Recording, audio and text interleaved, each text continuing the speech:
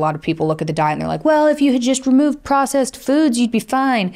And I did do that. I did that first because that's more obvious. I removed everything I thought I could be allergic to: nuts, eggs, dairy, all processed foods, grains, and went down to like meat and greens and fruit. I did that to begin with, and then I stopped taking antidepressants and I went off of all my medications and I got pregnant, and that stopped working. So then I went to meat and lettuce. I was just eating meat and lettuce and apple cider vinegar and olive oil, not olive oil cut with soybean oil, just pure olive oil. And that was giving me an autoimmune disorder. It wasn't until I dropped the literally lettuce, apple cider vinegar, olive oil, and went to the Lion diet that my arthritis went away and my mood improved. So it's not from cutting processed foods, it's more than that.